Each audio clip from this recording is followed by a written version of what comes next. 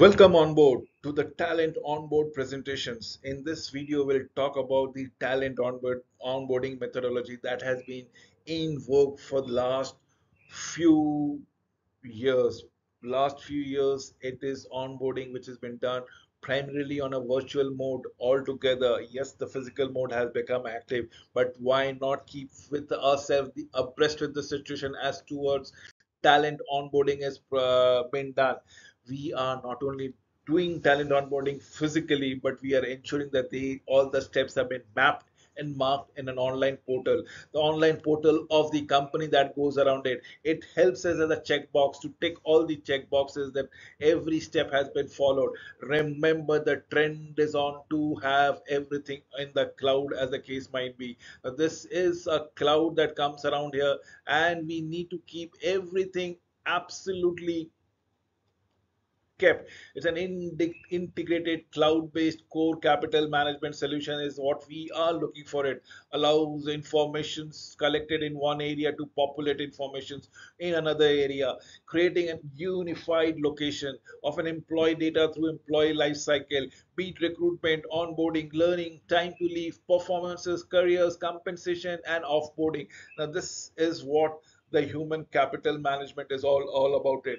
This is where we are talking about the cloud, as the case might be, where we can store everything.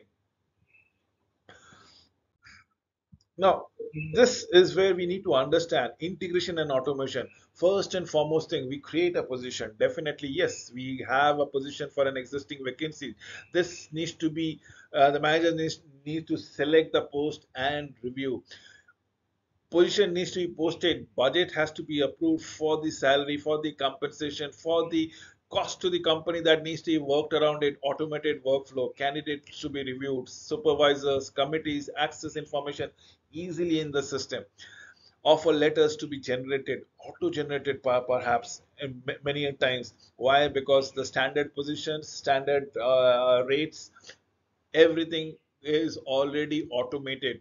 So acceptance triggers automation of onboarding. Now this is what we need to understand. The moment it has been accepted, the automated onboarding system has been populated. The HR payroll system has been generated. New employee receives the welcome message. Complete pre-start dates activities. New employees has a system access on the day one. Absolutely, with their user ID, with their passcode details, everything has been posted to them. Employees completes weeks one activities, enrolls in the benefit, whichever, whenever, whatever is applicable. Employees and supervisors have a baseline goal for the first 90 days, for the first 3 months. Everything is mapped all together. Remember, when for the first 90 days, it's the onboarding process module that goes around it. So what happens in the online portal? The employees will have access to everything, and this is just for an example that I've given to you. They may, and this can come to any of the organization that we're talking about it, be it a academic organization, be it a fast moving consumer good organization, be it a steel industry, be it a mining industry, be it a fashion industry.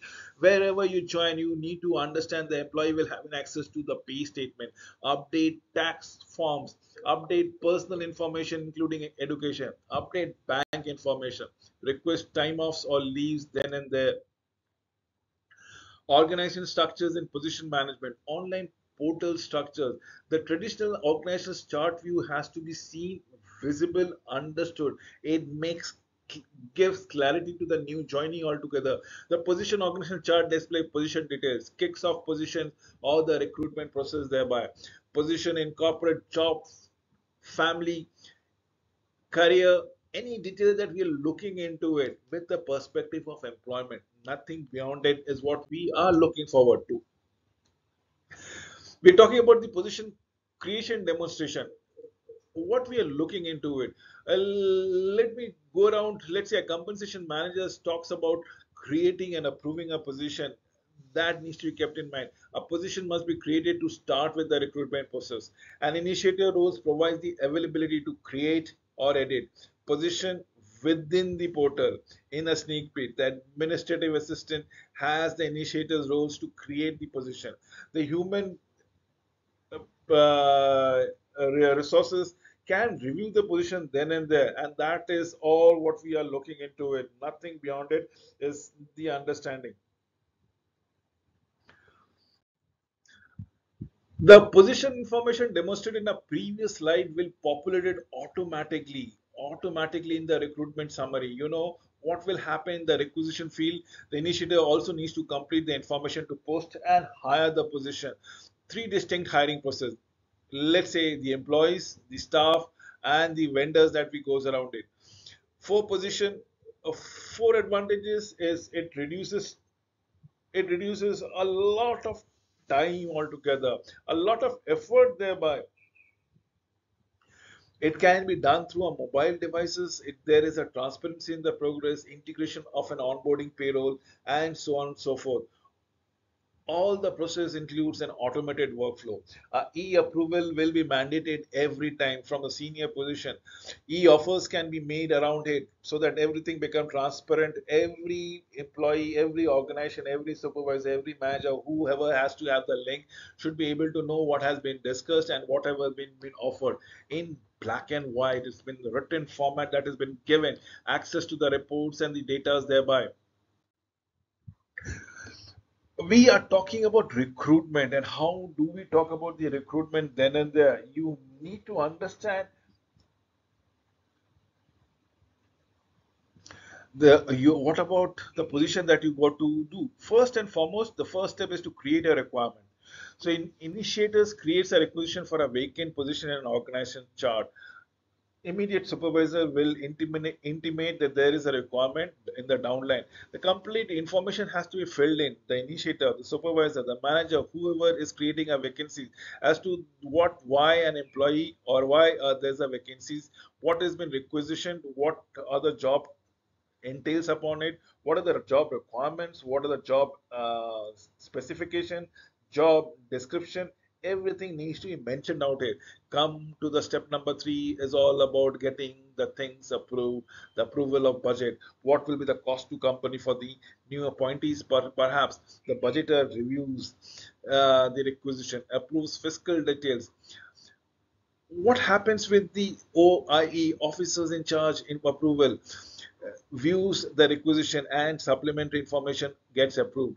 Edit posting, departmental recruiter review the position with the information, edit the posting information then and there.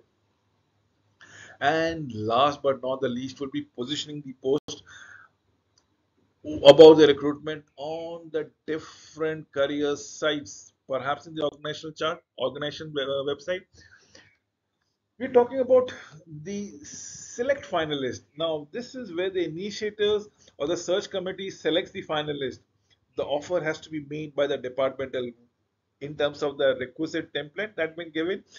The salary, what once negotiated, needs to be approved, reviewed, and probably uh, given a green light.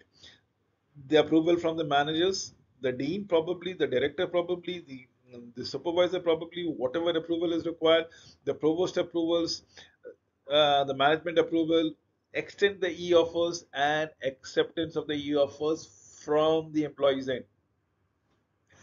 This is where we close the search. Initiators enters the rankings altogether.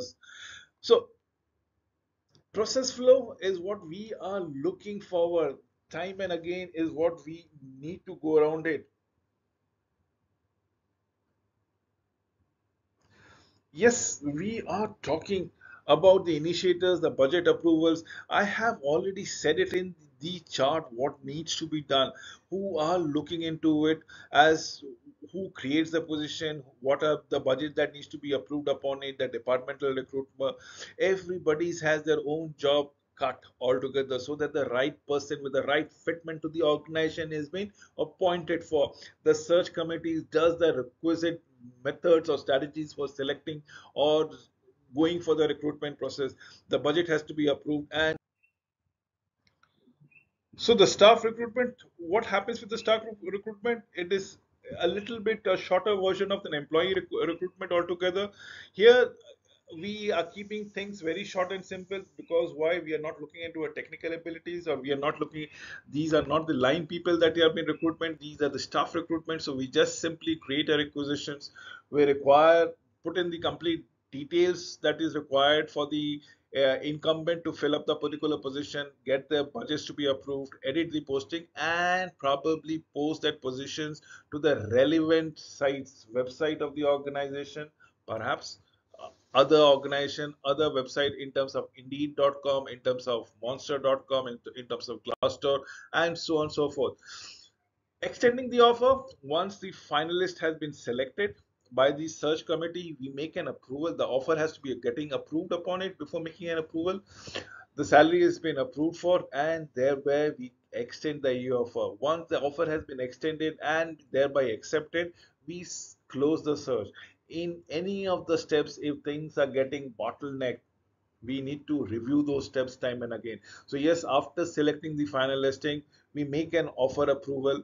Approval after getting approved with the requisite cost, the salary, we extend the offer to the candidate who in turns might accept the offers, and we close the search thereby. Absolutely simple, that has been notified in the previous staff as to what can be the initiator, what are the budget approvals. Remember, staff approvals, the process flow is a bit much more quicker than the employees approval, who are basically the line members. Now let us talk about the vendor recruitment. So we have a create requisitions, we require what needs to be done, the complete information, we just post the position. We are not going into the process any longer. So please understand, differentiate between the line employee recruitment, staff employee recruitment, and the vendor recruitment. Thereby, we can have the finalist, selecting the finalist, offer approval, extending e-offers, acceptance of e-offers, and closing the search. Thereby, simple, straightforward of process flow vendors. Thereby, so let me give you a demonstration. So what happens with the demonstration is the first thing in an in a website, in a web portal, you just create the requisition. Now, this is where the initiative creates the requisition. Automatically, it gets populated into the budget approval, whether we have the budget for that or not. If there are any budget shortfalls, we need to work it out. If I once I say we need to work it out, we need to either ensure that the job or the vacancy is very vital enough, or we curb the vacancies altogether. If the vacancy is vital enough, we need to arrange for funds, allocate them, and thereby approve the budget. Once this has been done, the employee starts applying for the positions altogether. The positions, that the application that has been received are to be reviewed by the candidate pools, and this is where it gets populated into a number of issues. You see the number of candidate, it says what are the experiences, so you can easily compare one candidate vis-a-vis the other, create offer letters, review the approval processes, acceptances, and so on and so forth, then and there. Onboarding is a simple processes that goes with I-9 verification. I-9 verification are tax verification processes that goes around it. It talks about the employees, staffs, vendor, temporary employees. Thereby, it also provides the hiring manager or department the opportunity to create a welcome message, to link to the important departmental information as on when on basis, as on when on kept out there. Process, what are we looking into it? We're looking at the I-9 information, the tax information. I-9 is also all your employees things, employment, the resident visa that we are looking into it. If it is um, a non-resident of the country who is applying for the job or been appointed for, direct deposit required, universities policies, organization policies, emergency contact, onboarding activities then and there. What do we go across with it? The ranking permits. So, five roles. There are basically five roles before we wind up. The recruiter roles is initiating the onboarding processes. ONB stands for onboarding processes by reviewing the new hire data. What are we looking into it? We are looking into future state. We are centralizing the HR recruitment, decentralizing the unit recruitment, and decentralizing to the hiring of the managers for everyone. So this is onboarding coordinator, customizing the new hires as on when on basis. So again, in a future state, decentralized and default hiring managers altogether, unless the onboarding coordinator is designated by the hiring managers. New hire is submit a paper, visit the hire web portal, meet the onboarding specialist, on the very first day. Nothing to be decentralized. Onboarding specialized, verify the new hire documents on the very first day of the employment. Future states is centralizing to the payroll for faulty and stuff for anything that goes around it. Appointment specialist is reviewing the payroll information, submitting the information in the portal itself, updating it.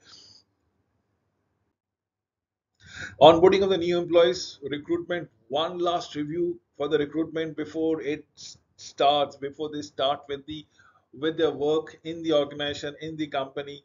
State 2A and 2B is what we are talking about of preparing an online new hire. The onboarding coordinator will be doing it.